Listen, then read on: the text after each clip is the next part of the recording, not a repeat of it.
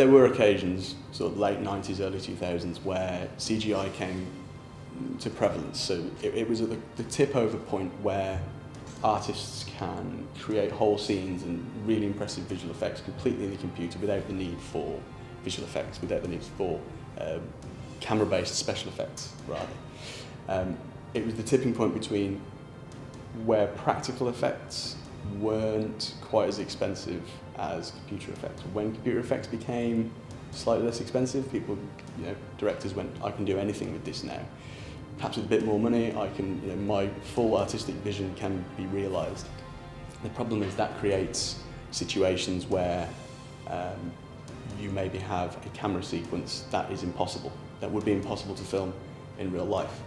Now, that works and it looks great, but the audience can be pulled from the disbelief that they're sat in enjoying the film. They feel that they're part of it.